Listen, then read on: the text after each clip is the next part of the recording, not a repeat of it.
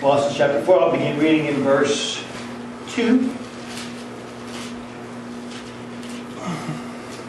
The Apostle Paul writes to the church, "Continue in prayer and watch in the same with thanksgiving. With all praying also for us, that God would open unto us a door of utterance to speak the mystery of Christ, for which I am also in bonds, that I may make it manifest as I ought to speak. Walk in wisdom toward them that are without, redeeming the time. Let your speech be always with grace, seasoned with salt, that ye may know how ye ought to answer every man."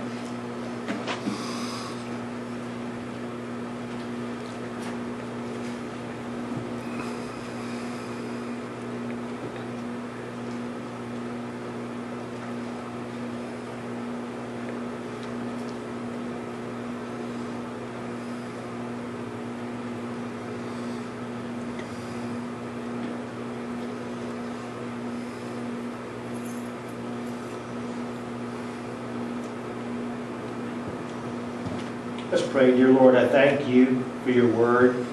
I thank you for your Spirit. I thank you for your great love to us.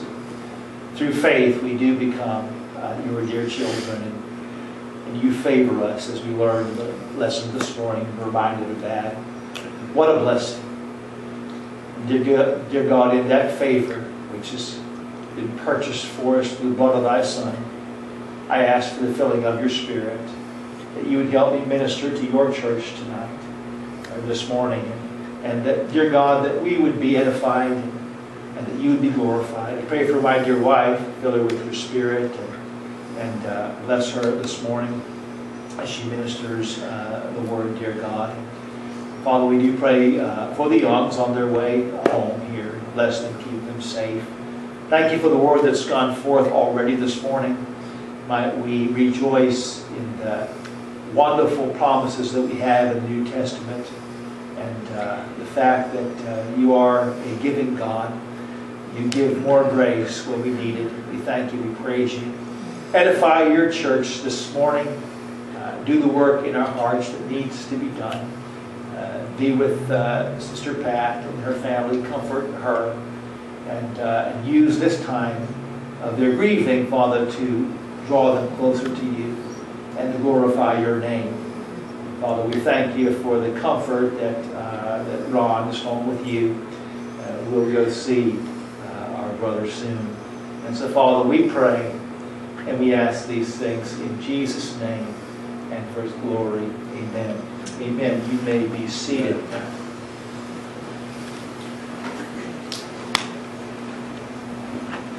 Right.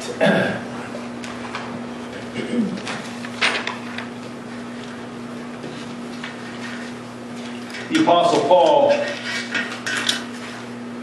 wrote in verse 2, "Continue in prayer and watch in the same with thanksgiving." Some of you might have maybe a favorite show or two you watch on TV, and one of the episodes says to be continued. Yeah, you're all right. I didn't know that was coming. I might not have, have time to watch the second one, so I may not have watched that. But to be continued. Sometimes we might be discouraged when you see something like that, but there are some things in the Christian life that simply need to be continued. Some things in life you finish and they need to be done. There are endeavors that must be finished if we must get the job done. And however, some of the greatest responsibilities in life can only be carried out successfully if we're careful to see that we never view them as finished. And it's then in these things that we'll see, we'll find that strength, to do the things that God would call us to do.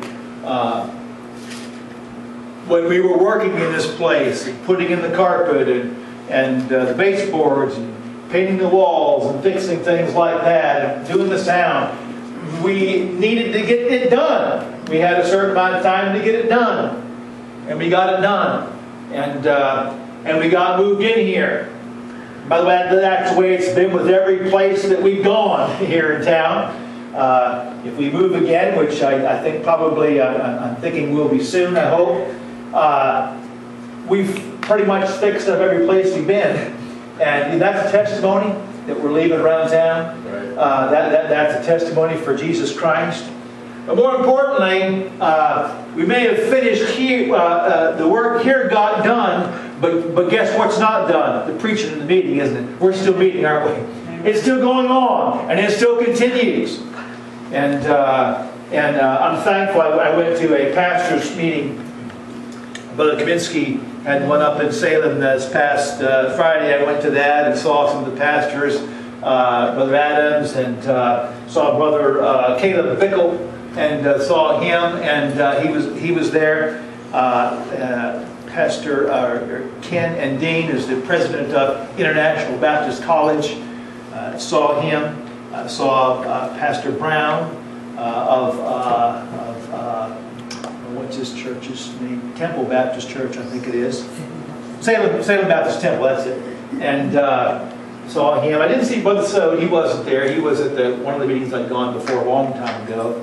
But it was a blessing to see. There was probably about 20 or more preachers, independent Baptist preachers here, there. So praise the Lord. And it's a blessing to know that there's new plans starting, and that the work is continuing. The gospel continues to go out to Oregon, even though it's one of the least church states in the nation. And it's thankful to see that it continues. Some things need to be finished. Some things need to stop. When your heater's running in your house, if it never shuts off, what do you figure? You got a problem. That thing needs to kick off. You get home and the AC is still running, and you have ice cubes hanging from your. There's a problem. That thing needs to stop. It needs to kick off. I came home one day we came home from a camping vacation, and we hear water in the back of the house. Shh! What happened? A line had broke, and the pump was just running and running and running, and that's not good. That pump needs to kick off, and so some things it needs to be that way. Other things need to continue, don't they? Matter of fact, I'm glad my watch continues. I expect it to, and if it doesn't, there's going to be problems. By the way, when I go into my house, that electricity coming into the house, I expect that to continue. And now when I hit the light switch, I want it to stop there. I want the light to go off and come on. But I got a problem, what? If that electricity don't keep coming, if it doesn't keep continuing. And we're going to have a problem serving God if we don't continue some things in our Christian life faithfully. We're going to have a problem being the church that Christ wants us to be if we don't continue in some things faithfully and not put them aside. And we'll look at just a few of those that are addressed here in this text this morning. So I've entitled the message simply, "To be continued." To be continued. And to be a faithful witness for Jesus Christ, we must, number one, we must continue in prayer. Continue in prayer and watch in the same with thanksgiving. We need to continue in prayer. So we must continue with perseverance, continuing in prayer, following the very example of our Lord Jesus Christ. Paul foresaw that perhaps praying is something easy to neglect. People are going to miss you if you're not in church, but sometimes things like prayer and Bible reading, which we do privately in a sense, nobody's going to see that. At least we don't think nobody's going to see that. Somebody might notice a change in our life, but God sees it, doesn't He? But we get it easier to let those things slide. We need to be faithful to follow the example of our Lord Jesus Christ, not be quick to forsake and forget the power of prayer. I think about our Lord in Mark chapter 1. in verse 32 and following, in Mark chapter 1, verses 32 and following, what has happened is Jesus has gathered a few of his disciples. I think it was 5 or 6 at the time, if I remember correctly. And he is moving, and he moves into Capernaum. And it's on the Sabbath day, and he preaches in the synagogue in Capernaum on the Sabbath day. Jesus does, and so when he's done, the Bible says that he goes to, done preaching in the synagogue, he goes to the house of Peter and Andrew in Capernaum there. And then in Mark chapter 1 and verse 32, the Bible says, and even when the sun did set, they brought unto him all that were diseased, and them that were possessed with devils, and all the city was gathered together at the door. And he healed many that were sick of divers diseases, and cast out many devils, and suffered not the devils to speak, because they knew him. Now, I don't know about you folks, but that sounds like a long day to me. All day preaching and stuff in the synagogue and ministering. Just having come from the Galilee area, Nazareth and stuff, into Capernaum, traveling. And now he comes where he's going to stay for a little while. And what's first to do? People gather at the door. They gather at the door. And what's he do? He spends late into the evening ministering, healing, doing miracles. You know what? It's time for a little bit of vacation. It's time to take a few days rest. Oh, we didn't find that for our look at verse 35. And in the morning, what? Rising up a what? Great while before day, he went out and departed into a solitary place and there prayed. That's how important prayer is. I'm sure here in his body he was dead tired. But he needed that prayer time. He said, well, how did he find the strength to do all that? I suspect he prayed the day before the same way and found the strength, to minister the way God wanted him to minister all the time in that synagogue, to minister to all those people that gathered at the door and do that ministry. He found that strength through prayer and through seeking his heavenly Father. When he was coming to Jerusalem for his last trip there, and he knew that his hour was come, that they would crucify him. And he had that Last Supper with his disciples. And in Luke 22:39 we read, after that supper was done, and he came out and went as he was wont.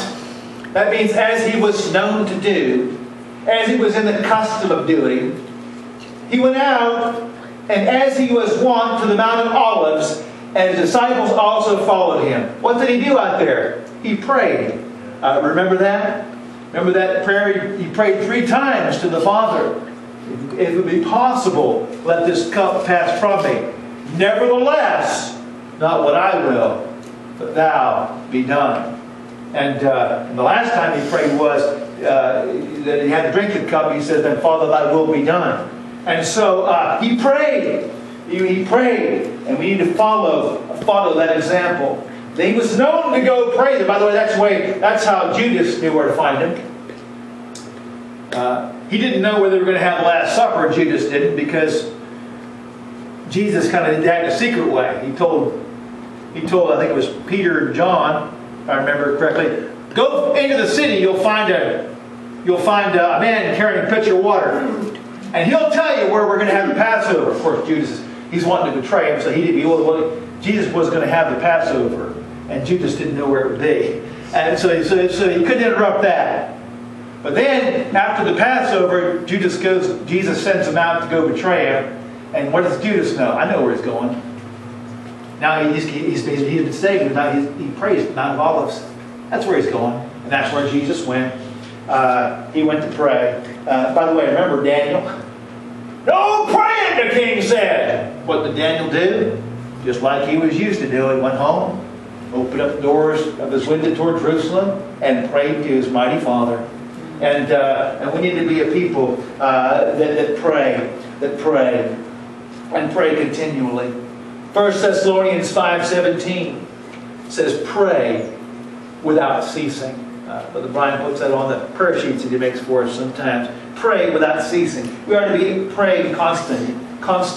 Have an attitude of prayer. Ready to pray in a moment's notice. Ready to communicate with God. But you know, it's important that we have a time of regular prayer. I would ask myself, where are you want to pray?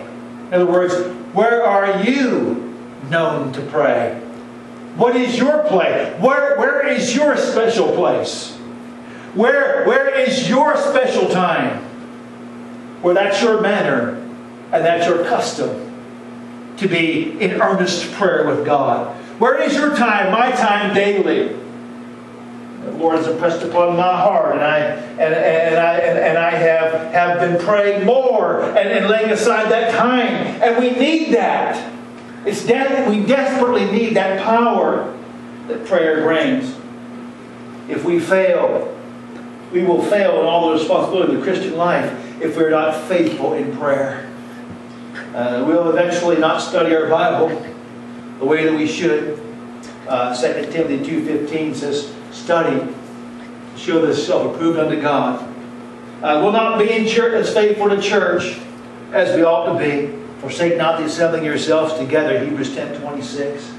Will not be the witness that God calls us to be, Acts 1:8. You shall be witnesses unto me.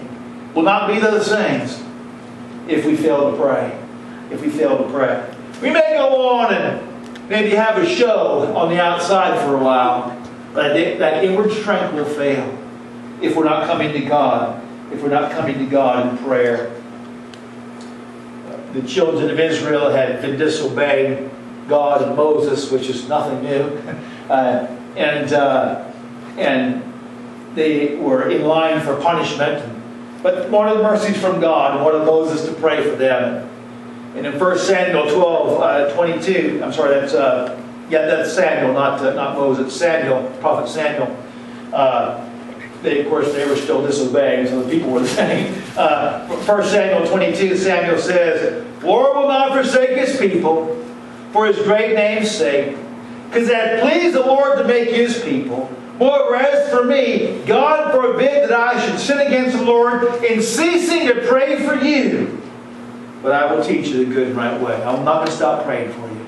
I'm going to pray continually. Prayer, folks, is to be continued. And we need to make sure that we are continuing in prayer and perseverance. You know, the devil always something comes up. You know, something breaks down. We have to set aside that time. We have to make that time. If we're going to be able to serve God in the fullness and power of the Spirit. And then we need to pray. We need to pray with purpose. Look at verse 3. Paul asked them to pray that God would open us a door of utterance to speak the mystery of Christ, for which I am also in bonds. You see, we need to remember the great purpose of the Christian life is what? It is that we are to be witnesses for the Lord Jesus Christ in the way that we live and in sharing this blessed gospel. We need to be continually sharing. That needs to never cease.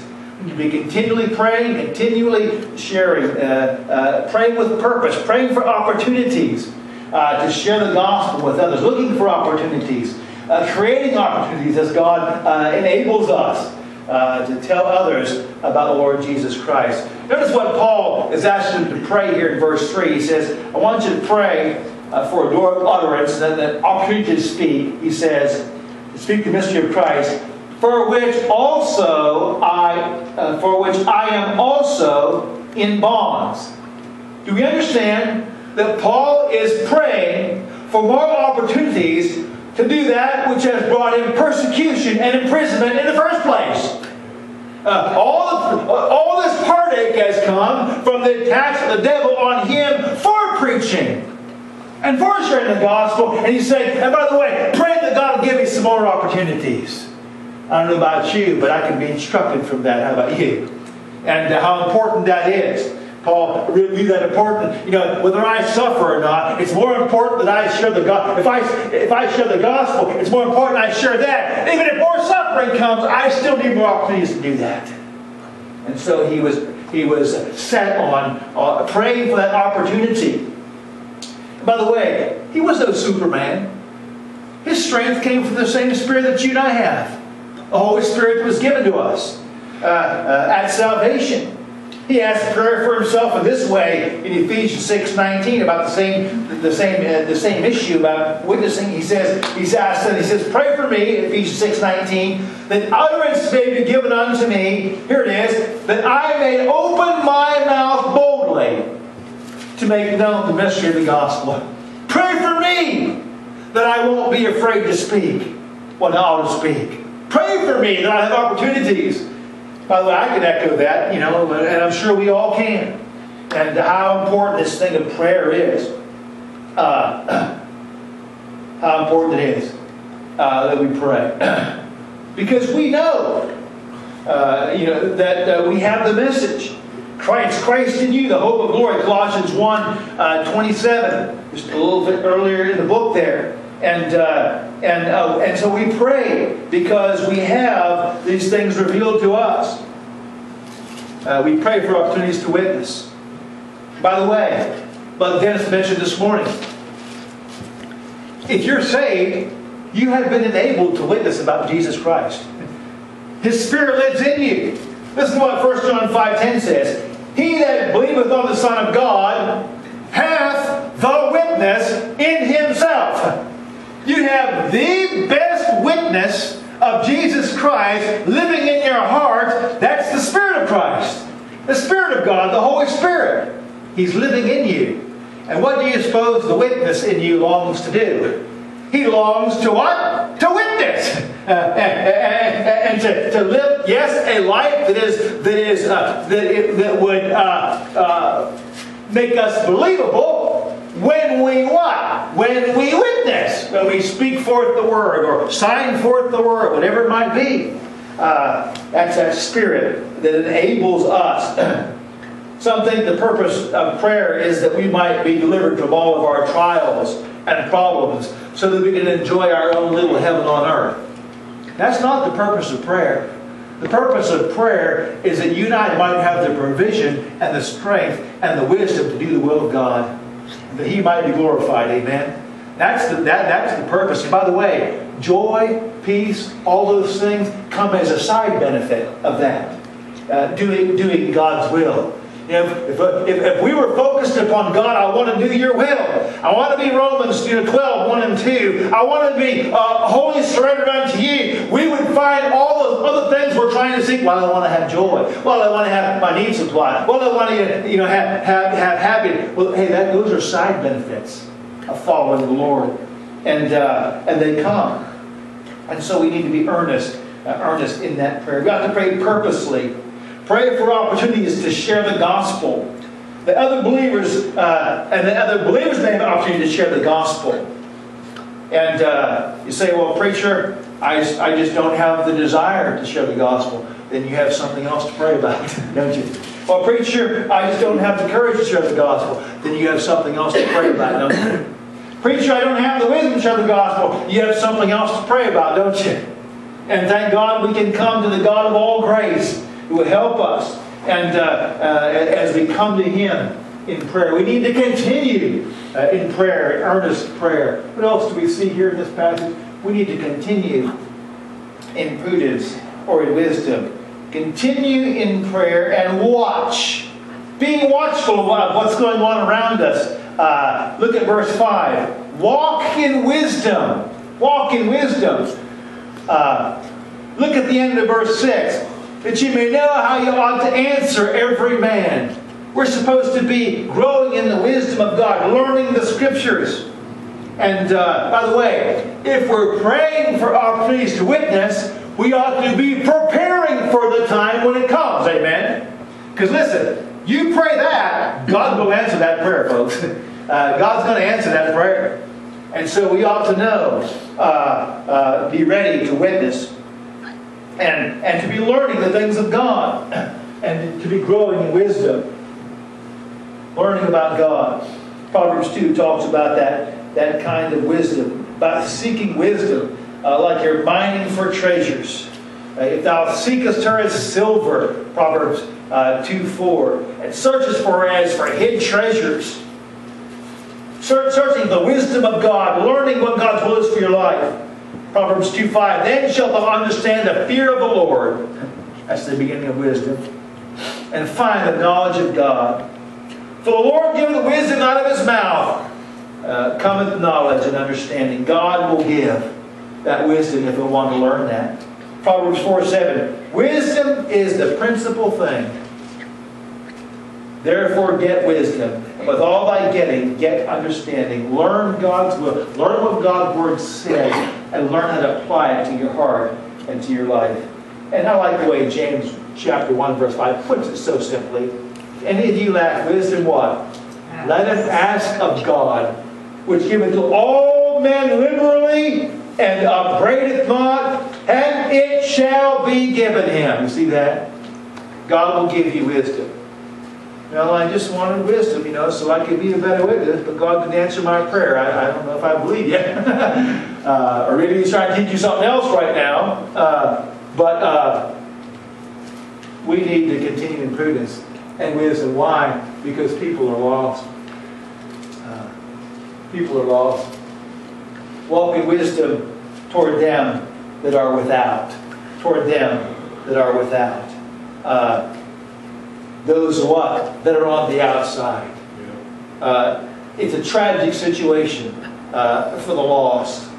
And I thought, think about Brother Ron going home. It's really a time of rejoicing. Amen. In a sense. We have, yes, there's sorrow, but we don't sorrow as the world sorrows. We're the ones that are sorrowful. We're the ones that will miss, Brother Ron. His dear wife is the one that's sorrowful, missing her, her love and her best friend. That sorrow. But listen, we know we're going to see him again. Amen. We know that he's not ill anymore, folks. He's with Jesus. Amen. And so we don't sorrow as the world sorrows. We have a rejoicing, knowing the hope that we have. But the world doesn't have that. It's heartbreaking to think about that. Ephesians 2:12 to encourage us to remember the time when we were lost. At that time you were what? Without Christ. End of verse 12, Ephesians 2, having no hope and without God in the world. That's how we were. By the way, that's how Corvallis is. Everyone who doesn't know Jesus Christ as their Savior, they are lost. And they are without hope. And we need to have a burden for their souls. And it doesn't matter whether they believe or whether they don't, or whether they're nice or whether they're mean. Or it doesn't matter. They're lost and without Jesus. And Christ can change anyone, anywhere, at any time. All they need is that life-saving message to be shared. And by the way, time and time and time again. And we need to be faithful in doing that. We were lost. And yet Ephesians 2:13 says, yet in Christ Jesus, ye who sometimes were far off, were made nigh by the blood of Christ. By the way, how near were we made? As near as you can be to God. What? And once you become a child of God, you are favored, as we saw in the lesson this morning. Ever in His favor once you're a child of God. And verse 14 in Ephesians 2 says, for He is our peace. You know why I'm going to heaven? Because Jesus became my peace. Amen. He took my sins and gave me His righteousness, and that made peace between me and God. Amen. And now because He ever lives in my heart, I am at peace with God as far as my eternal soul. I know that I'll be in heaven. And the world needs to know that. Corvallis needs to know that. The world needs to know that through our missionaries. You see, it doesn't matter if you have a good job. It doesn't matter if you have good health. It doesn't matter if you do good works and help your neighbor. It doesn't matter if you have good intentions. It doesn't matter if you're good citizens. If you don't have Jesus Christ as your Savior and the Holy Spirit living in your heart, you have zero chance of entering heaven. And we need to realize that people are lost. That's why we need to have this wisdom. And this wisdom must continue to realize what the world is around us. John 3:18, middle of the verse. He that believeth not, what is condemned already? They're already condemned. The devil has them. And by the way, that's on the record. John 5:11, this is the record. God hath given to us eternal life. This life is in His Son. He that hath the Son hath life. What? And he that hath not the Son of God hath not life. It's on the record, folks. It's on the record for you and I, who've been born again, we have life. But listen, it's on the record for those who are not, they don't have life. And we need to get them that message, that life-giving message of the gospel. People are lost, and they need to be saved. Colossians 4:5 here says, walk in wisdom toward them that are without. You know what that word toward means? It means to the advantage of. To the advantage of. For their sake, walk in wisdom. Look around us. What's important? And have the priorities of our life in order so that we're living in a way that they'll count for God. Which brings me, Peter says, 1 Peter 3:15. Sanctify the Lord God in your hearts. Realize He's living in you and exalt Him. Put Him upon the throne of your heart. Sanctify the Lord God in your heart, Peter writes. And be ready always to give an answer to every man that asketh you a reason of the hope that is in you with meekness and fear. Be ready to share that gospel as God opens that opportunity. I was at work this past Monday and went into the office there, and one of the drivers was sitting there. He says, "So, what was your sermon about on Sunday?" Well, 5 hours later, no, I'm just kidding. I gave him a brief. I told him it was about the yoke. I just briefly explained it. It's about how that when you receive Jesus Christ as your Savior, He makes life easier for you in some ways. The sermon talked about how the law shows us our sin and we're condemned under the law. But if we trust Jesus Christ as our Savior, then He gives us the yoke of the New Testament and He forgives us our sins. And so we don't have to worry about going to hell. You talk about praying for an opportunity, folks. Okay, amen. We need to look for them. Amen. Amen. And God will provide them. And look for those opportunities to share that blessed gospel, being ready to give that. Why else we need to walk in wisdom? Because time is limited. Walk in wisdom toward them that are without, redeeming the time.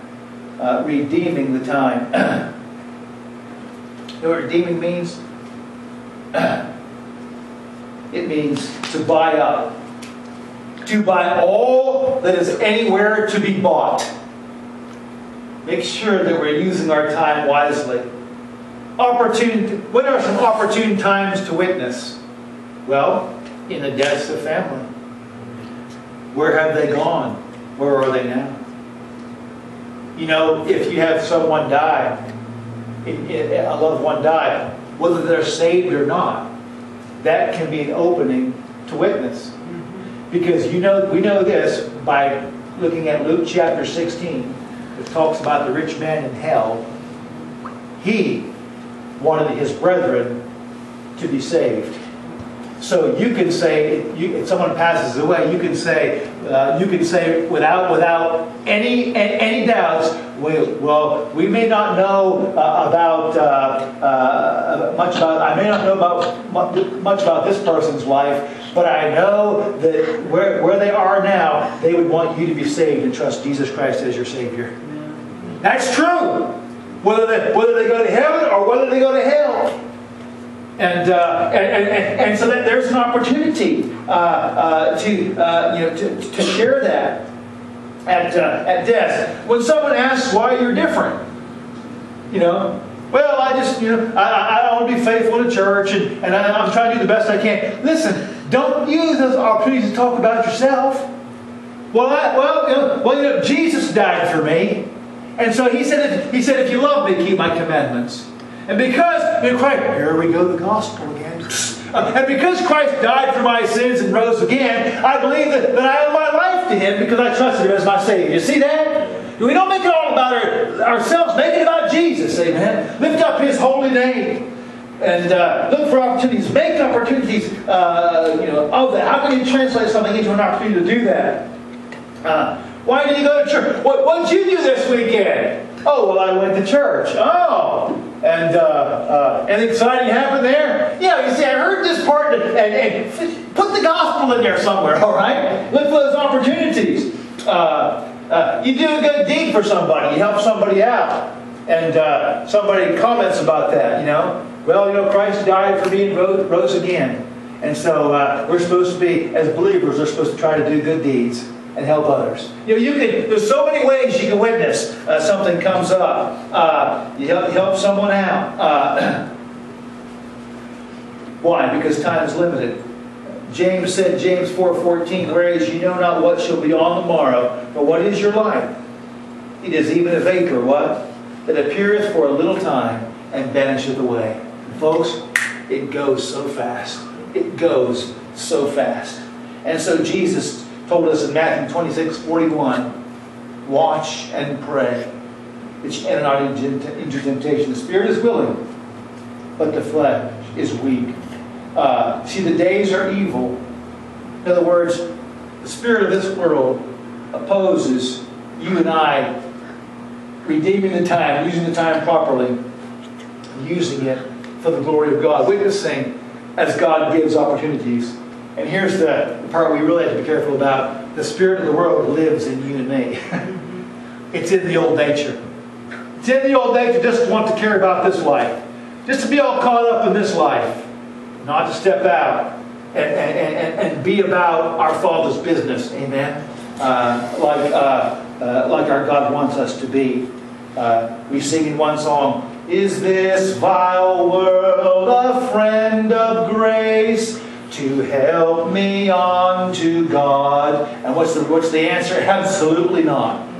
Everything in this world will distract you or try to defeat you or deter you and I from serving God and being the Christian that God wants us to be. And we have to be aware of that. Things that continue in prayer, continue in prudence or wisdom. And then thirdly and finally, we need to continue to proclaim. We could say continue to preach. Continue to preach the gospel of Christ to others. Look at verse 4, look at verse 6 in Colossians 4. Verse 6, let your speech be always with grace, seasoned with salt. That word, your speech there, the word is translated from logos. It's that form of thinking which is thought through. We have to have an answer ready. We saw that already. Praying for opportunities, be looking for them. We can even make them. As God gives us the wisdom and grace to do that, continue to preach, continue to proclaim the gospel. And in what way can we do that? By what means? What to say and how to say it. We need to keep preaching and teaching the gospel of the Lord Jesus Christ. And we need to speak with grace comes from a heart that praises God. If we're going to have a speech that's always with grace, then we're going to have to be a people that's praising God in our hearts. Having that attitude of praise. That is a life experiencing joy and contentment in the care of the Lord. Experiencing joy and contentment in the care of the Lord. And how do we get that? By walking within His will. By yielding our lives to Him. We cast all our care upon Him, for He cares for you, the Bible says. And we receive that contentment, that peace that the world can't explain. And by the way, can't obtain apart from Christ. And so it will come as we walk with God. Notice He says in verse 2 here, in Colossians 4. Continue in prayer and watch in the same with what? With thanksgiving. You ever notice how rare that is in the world? How many of you go into work and you say, well, everybody was just thanking God for their job today, you know? No, or, you know, you don't find that, do you? You know, we get a bonus to buy a turkey or something around Thanksgiving. They give us a check to go to that's good for a turkey or a ham. You know, we go in there and get that, and that's a blessing. You know, we go in there and they're talking, you know, I said, well, it's nice we have this gift to get a turkey, but you know, the price has gone up, and they never raised it. It's always been the same certificate, you know, but the prices have not gone up. It's like, it's a gift. I wrote on my check, on my time card, I wrote the boss, thank you for the gift. I appreciate that. And what a blessing that is. You see, you don't find that in the world. That thankfulness comes from the Spirit within us. Thankful to our God for all He's provided for us. And speech with grace that comes from a heart that praises God. And then, finally, a speech that's seasoned with salt comes from a heart that is purified by God. That is purified by God. Let your speech be always with grace, seasoned with salt. Seasoned with salt. Matthew 5:13. Ye are the salt of the earth. The Bible says. We're the salt of the earth. And by the way, he says, but if the salt have lost its savor, wherewith shall it be salted? Suppose you buy some salt, you put it on your egg, and it's not salty. So you go to the store and they have salt flavor additive, and you put that in your salt. You say, no, throw the salt out and get some, you know, if you can't get the salty taste from salt, where are you going to get it? And listen, if the world can't see God in you and I, where are they going to see Him? You know, the world we need this little light of mine. I'm going to let it shine. That light Brother Dennis was talking about this morning. That light of the New Testament. The light of the Spirit living in you and me. And the light of the Spirit shining through us. Being that salt. In the sacrifices where they have salt on them, every oblation, Leviticus 2:13, of thy meat offering, that's the grain, shall be seasoned with salt. And this shalt thou suffer the salt of thy covenant of thy God to be lacking from thy meat offering with all thine offerings. They would offer salt. Salt purifies, salt cleanses, salt preserves from corruption. That's where you and I are supposed to be in this world. Because you and I are here, this world, the corruption of this world ought to be slowed down a little bit. Amen. Why? Because of the gracious words that you and I speak by the Holy Spirit and the lives that we live before those that are around us. And they're not as comfortable in their sin around us, hopefully. And they have hope, by the way, to be saved. Ephesians 4:29, that no corrupt communication proceed out of your mouth, but that which is good to the use of edifying, that they minister grace to the hearers. You see, we're supposed to speak words of grace and be the witnesses that God has called us to be. Examining, thinking about what we're going to say. Are we saying the right things in the right way? With a spirit of love and compassion and kindness. How we need to do that. We have a wonderful truth to share. It's powerful. It's a living truth. And we need to be sharing that fruit. And we need to be watchful for that. You know, we have such hope. We have such a wonderful message. I was thinking about that this morning in closing. Brother Des was talking about the Old Testament fading away. We have the New Testament is so wonderful. It's eternal. And we'll be forever calling upon the grace of God. But I think about that, the message that we have. You know, Jesus said about John Baptist, he said this, verily I say unto you, among them that are born among women, there hath not risen a greater than John the Baptist. He said, what did you come out to see? You came out to see a prophet, didn't you? And he says, I want to tell you, there had not risen a greater than John the Baptist. Then he said this, notwithstanding, he that is least in the kingdom of heaven is greater than he. What was he saying? Amen. Listen, you're a greater prophet than John. Not because of who you are, because of what you have to tell. John didn't know about the resurrection. The least person in the kingdom of God is, I'm a witness for Jesus Christ. I will tell somebody, you have just prophesied something that John the Baptist never prophesied. And that made you, Jesus said, he that is least in the kingdom of heaven is greater than he. You're greater not because you're a greater person. You're greater because you got a greater message. And so what you speak is greater. When you tell somebody how to be saved, how to trust Jesus Christ as their Savior. And we want to be continually doing that. Seeing with them we have such hope. In 2 Corinthians 3:12 says about this New Testament covenant.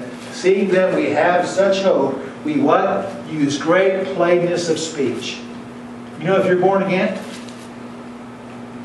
if you're saved, you can tell somebody else how to be saved. You know why? Because they get saved the same way you did. Even in your own words you can tell them. Amen. You can do that. And we need to be faithfully and continually doing that. I would have no confidence in my heart if we as a church were not continuing in these things. I would have no confidence that our church would continue. Why would I? This is what God wants us to do, isn't it? This is what He has for us going forward. And so I want that confidence. Amen. I want to know that we're reaching out to those that are around us. You know, as a church, we're taking the gospel. You say, well, preacher, what if they don't listen? That doesn't matter.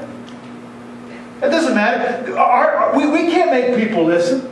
I listened to an evangelist last night when I was exercising, and he was preaching. He was talking about his preaching. He said, I'm not a church builder. I'm a preacher. Christ is the church builder. Amen.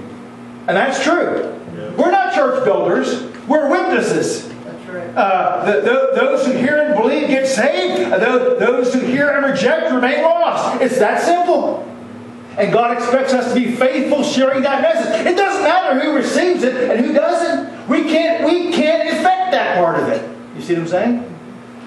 All we can do is say, God, I want to be doing what I can do in getting the message out. You know, if every person in Corvallis rejected it and was set on rejected it, I would want to be giving them the gospel. If we went through the city 1, 2, 3, 4 times, faithfully until Jesus comes. And it doesn't matter. And then I can look to God and say, God, I'm looking for blessings. Because I believe we're walking in your will. I'm looking for blessings because I believe we're doing what we can do. And that's our Father. His commands aren't grievous are they? No. And I'm thankful that he, and by the way, my experience has been, and I'm sure you testify the same, He's given more than I could imagine. His mercies have been, to me, have been greater than I deserved. I know that in my life. And we have a wonderful and a loving God to serve, and we need to be, as Jesus was, even began at an early age, about His business. Amen. Heavenly Father, I thank You this morning for this church. And Father, I thank You for the way You have allowed us to serve together. And I pray that in our personal lives and in our lives as a church corporately, You give us more opportunities to share the gospel. And Father, I think of a building, Lord, perhaps that we can get into, have a little bit more room, especially for children's ministry. Children's church would be a wonderful thing. I have a CDL. We have others in here that have a CDL, and who knows what could be ahead for us, God. I'm looking to what You might do in the future. Father, it'd be a wonderful thing. And Father, we have family members perhaps that we can talk to, neighbors, co-workers, dear God, that we can begin praying for and praying for the opportunity, God. We're still here because You're not done yet. And there's another that needs to hear the gospel. There's another that may be saved and grow in You. And so, Father, help us to continue in these things. That we may look ever to Thy guidance, Thy blessing hand. So, Father, will help us to be careful to thank You and praise You. We ask it in Jesus' name. Amen. Amen. Charlie, would you come and close this?